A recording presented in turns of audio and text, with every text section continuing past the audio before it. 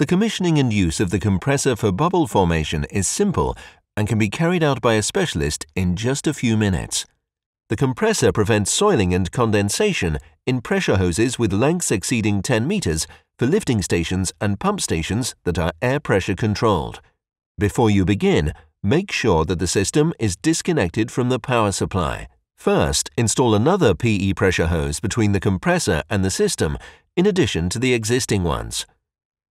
Use the supplied T-piece to connect one end of the hose as close as possible to the submersible pressure switch or the immersion pipe.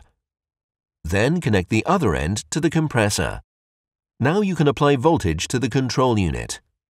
After the following initialization, the language menu appears. Use the arrow keys to select each menu item and then confirm with OK. You can also set the date, time, and type of system using the same procedure. The system type is located on the type plate of the system. After selecting the appropriate maintenance interval, the system performs an initial function test.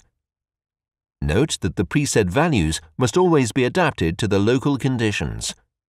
To set the control unit to compressor operation, go to the Settings menu and select Sensor Configuration.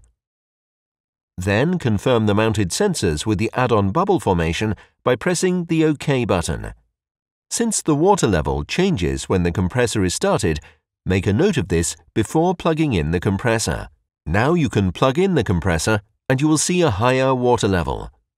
To correct this, you must go to the Settings menu and select Air Compressor Offset under the parameters then and enter the difference between the old and the new water levels.